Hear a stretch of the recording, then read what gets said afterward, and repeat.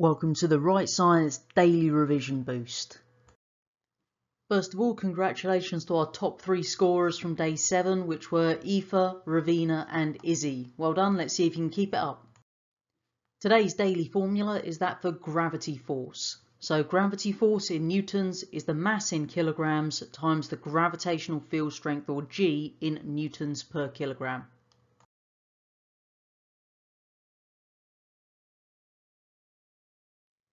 In today's Biology Blast, we're going to have a look at human exchanges and transport. So the first thing we need to know is this idea of surface area to volume ratio.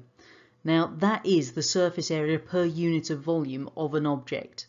And this is important because when we've got a large surface area to volume ratio, then diffusion distances are small, so it happens much faster. Large organisms have a lower surface area to volume ratio, so we get to a point when an organism is too big to get everything it needs by diffusion alone, as diffusion would be too slow. So to overcome this problem, our multicellular organisms have developed adaptations to increase the surface area to volume ratio at those exchange surfaces, like the alveoli and microvilli. When we talk about the circulatory system in humans, we're talking about the system made up of the heart, arteries, veins and capillaries.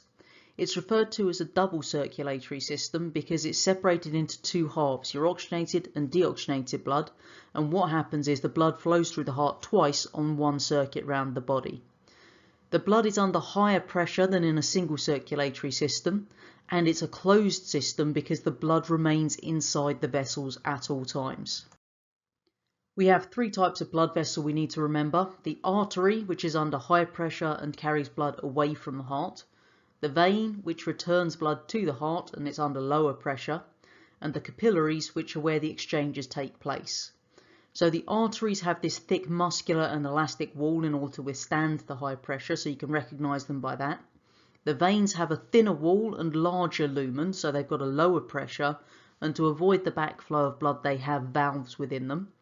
And the capillaries are only 1 cell thick in their wall to allow for fast diffusion. The blood itself is made up of 4 parts: the red blood cells, the white blood cells, plasma, which is the straw-coloured liquid that transports hormones, antibodies, wastes, etc., and the platelets, which are involved in blood clotting. The red blood cells are involved in transporting oxygen around our body, and they've got a few adaptations that allow this. They're small, they've got a large surface area to volume ratio, they contain haemoglobin, are a biconcave disc shape and have no nucleus to pack more haemoglobin inside. The white blood cells are the ones that fight infection.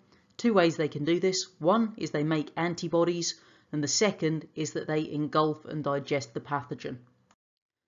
We need to remember that the heart is made up of a special type of muscle called cardiac muscle, and those cells are able to contract without receiving a nerve impulse from the brain. You do need to be able to recognise the parts from the diagram on the left there, and remember the order in which the blood flows through. So vena cava into the right atrium, through the tricuspid valve into the right ventricle, through the semilunar valve into the pulmonary artery, off to the lungs, picks up oxygen and becomes oxyhemoglobin, then back through the pulmonary vein into the left atrium, through the bicuspid valve into the left ventricle, and then through the semilunar valve into the aorta, which takes blood around the body. We've mentioned these structures called valves, and the whole idea of them, whether they're in the veins or in the heart, is to stop the backflow of blood. The left side of the heart has a thicker muscle wall than the right side because the left side pumps the blood all the way around the body, so it needs a higher pressure, and the right side has a thinner muscle wall as it only has to pump blood to your lungs, and if the pressure is too high, we damage the lung tissue. Don't forget, today's daily formula is gravity force in newtons is the mass in kilograms times the gravitational field strength in newtons per kilogram.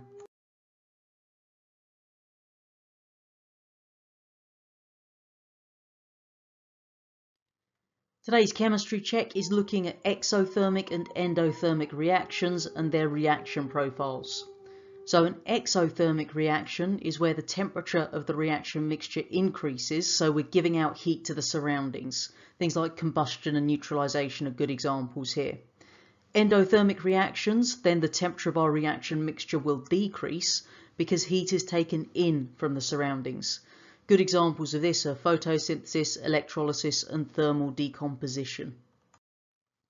When we think about what happens during a chemical reaction, we know energy is transferred.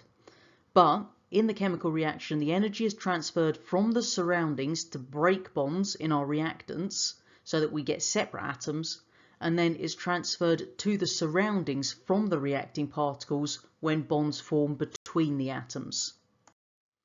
When we're talking about a reaction profile, it's a chart that shows the energy involved in a given reaction. So any horizontal lines will represent the amount of energy stored in either the reactants or the products. The energy change is the difference between the energy transferred to break the bonds and the energy transferred when new bonds are made.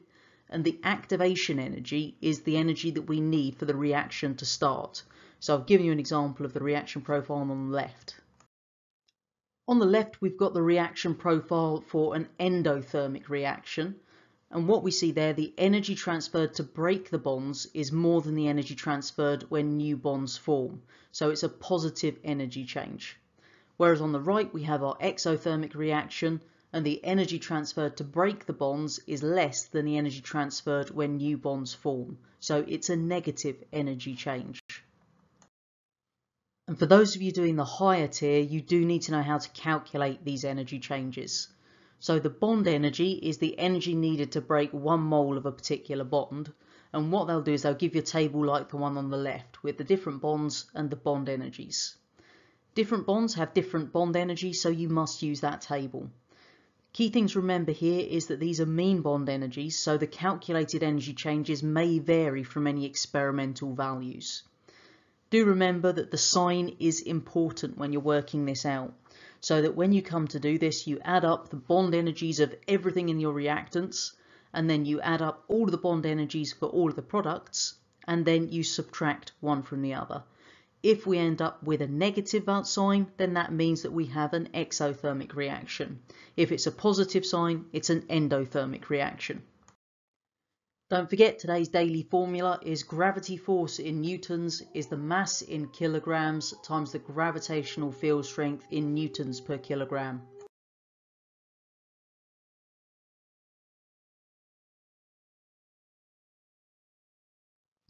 Today's physics prep is looking at waves.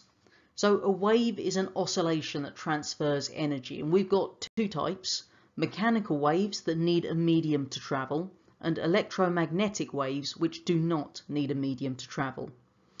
We can then talk about the waves taking 2 forms. They can either be transverse waves, where the vibrations are at right angles to the direction the wave travels, diagram in the bottom right, or longitudinal waves, where the vibrations are in the same direction as the wave travels, diagram in the bottom left. There are 4 terms we need to know associated with our waves. The amplitude is the distance from the middle to the very top or the very bottom of a wave, and is measured in meters usually. The wavelength is the distance from one point on a wave to the same point on the next wave, measured in meters. Frequency is the number of waves or oscillations per second, measured in hertz. And the time period is the time for one wave to pass a given point, measured in seconds. Waves can be represented as either a time trace or a snapshot. Now both of those graphs are going to allow us to measure amplitude, but they then offer different things.